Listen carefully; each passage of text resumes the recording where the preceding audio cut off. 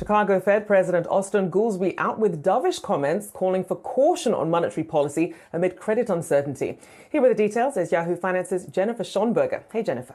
Hey there, Rochelle. Good morning. Chicago Fed President Austan Goolsbee hinted at the desire Tuesday to not raise rates at the May policy meeting. The voting members said in light of Silicon Valley Bank's failure and moments of financial stress, the right policy approach calls for prudence and patience to assess the potential impact on the economy. He said in a speech, quote, "Given how uncertainty abounds about where these financial headwinds are going, I think we need to be cautious." He said we should gather further data and be careful about raising rates too aggressively until we see how much work the headwinds are going to do for us in getting down inflation.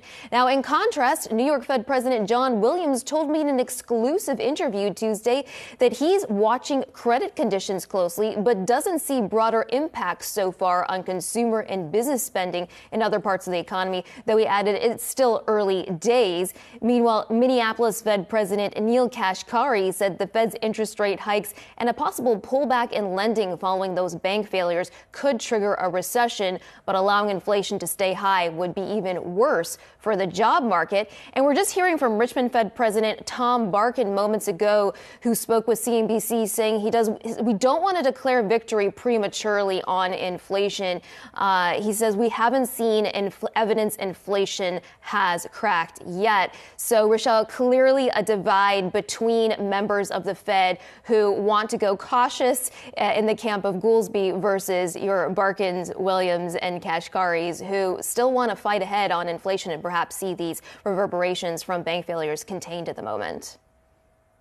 I mean, it's tough. Investors probably scratching their heads at the moment, trying to figure out who to follow then. And of course, Jen, the Fed minutes also set to be released later today. What would be the most interesting aspect of these minutes this time around? So, Rochelle, as you know, the Fed minutes are released with a 3-week lag, but we're going to get a window into what the Fed was thinking when they decided to hike rates on the back of Silicon Valley Bank's failure. If you recall, that decision was down to the wire, and it followed very strong reports on both the job and inflation fronts.